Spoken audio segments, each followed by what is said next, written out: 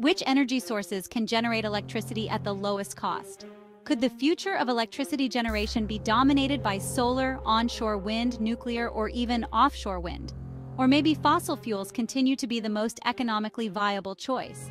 How do these options compare across different regions and countries? Let's explore the future of energy and how different technologies stack up in terms of cost and sustainability. The costs of low-carbon generation technologies are falling rapidly.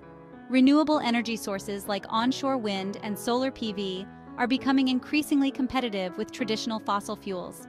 By 2025, onshore wind is expected to have the lowest levelized cost of electricity, LCOE, in many countries, with costs significantly lower than coal and gas.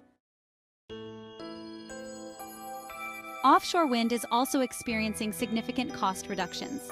5 years ago, the median LCOE for offshore wind was over $150 per megawatt hour. Now it's significantly below $100 per megawatt hour, making it a competitive option. Similarly, solar PV, particularly when deployed at large scales under favorable climatic conditions, can be very cost competitive.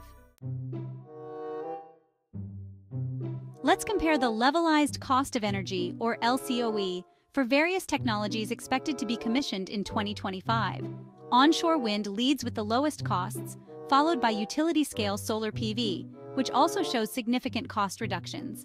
In many regions, these renewables are more cost-effective than fossil fuels, even when considering moderate carbon pricing. The LCOE for new nuclear power plants has decreased since 2015, making nuclear energy a competitive low-carbon option. Moreover, extending the lifetime of existing nuclear plants, referred to as long-term operation, or LTO, is one of the most cost-effective ways to generate low-carbon electricity.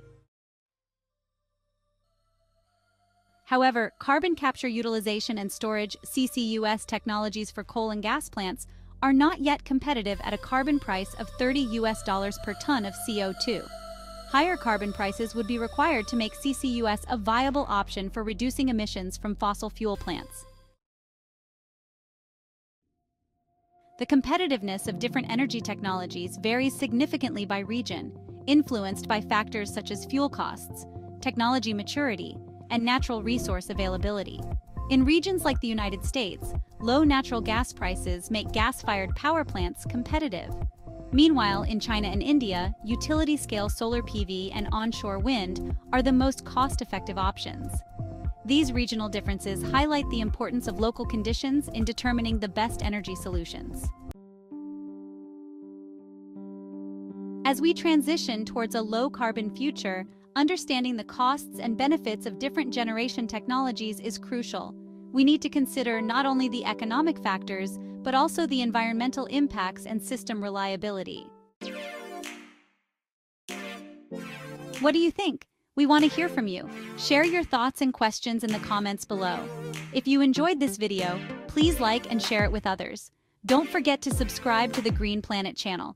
Together, we can make our green planet dream a reality.